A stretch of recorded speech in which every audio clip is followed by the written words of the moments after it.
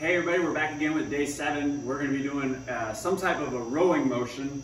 Today, we're going to show you off of the door frame because everyone has pretty much a door frame at home. So Rue's going to show you, the further you kick your feet underneath you, the harder these are going to be. So you can make these as easy as possible, or you can make them as tough as possible. So she's going to lean back and she's just going to pull nice and slow. Remember, the slower you go, the more you're going to feel this also. Okay? So that's just your simple inverted row, or door frame row, I guess we'll call it. All right, and then Rachel down here on the ground, she's sitting again on the door frame.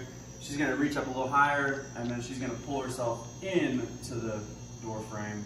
That's also gonna get those back muscles fired up. So you could use a countertop in your kitchen and pull yourself into the countertop if it's sturdy enough. Or if you have a deck outside, you could also do pull-ups off the deck.